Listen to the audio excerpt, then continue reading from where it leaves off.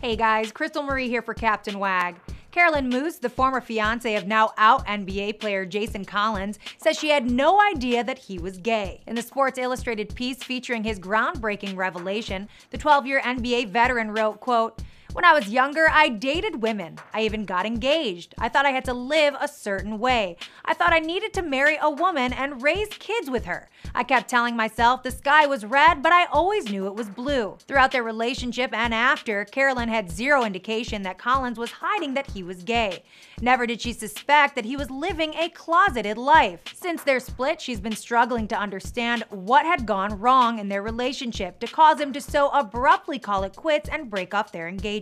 "It's very emotional for me as a woman to have invested 8 years in my dream to have a husband, soulmate, and best friend in him," she admitted to TMZ. "So this is all hard to understand. I care about Jason tremendously and only want the best for him," she added. "I want Jason to be happy for a lifetime and stay true to who he really is inside and out." The couple dated for 7 years and got engaged. Collins ended the engagement in 2009. For more on your favorite athletes, visit us at CaptainWag.com.